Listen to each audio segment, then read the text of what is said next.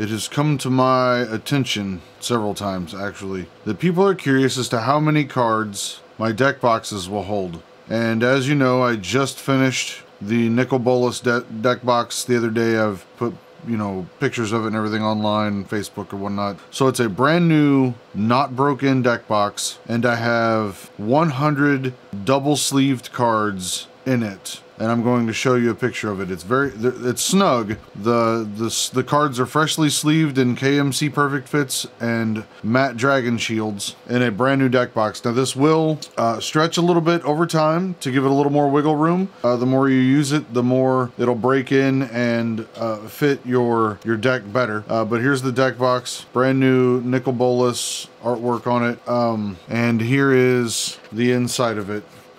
As you can see, they're pretty snug, but they're not impossible to pull out.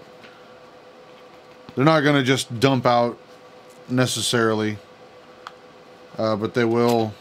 They're easy enough to get out. And again, they're all, you know, double sleeve. KMC Perfect Fit,